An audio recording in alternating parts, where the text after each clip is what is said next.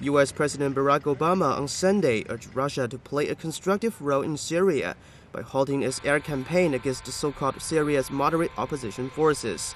Obama made a call in a phone conversation with his Russian counterpart Vladimir Putin on Sunday.